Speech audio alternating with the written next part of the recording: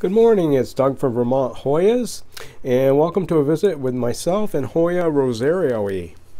This is a Hoya that bloomed very quickly from cutting. I got this past summer. Today happens to be Christmas Eve 2017, and it grew very quickly.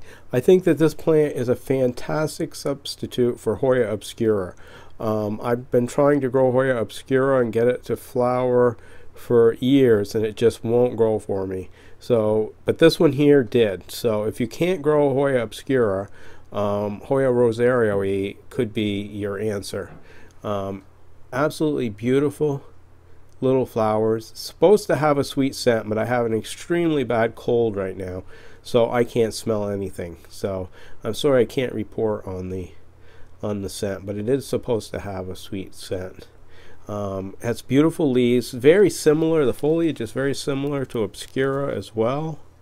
Growing this in my warm humid grow tent in the basement, but I'm very impressed that this thing was able to go from a relatively small cutting to flowers in under 6 months.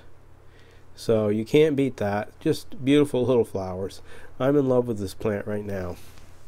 So that's pretty much it. This plant is a native of the Philippines, and I would pick one up, especially if you can't grow obscura. This plant, very similar, but like I said, much easier to grow, at least when you're in the north country like myself. You can see how long the panicle is on this plant, probably 5 inches long. Cute little plant. Well, that's it, and I'll be back really soon with another great Hoya. Thanks for watching.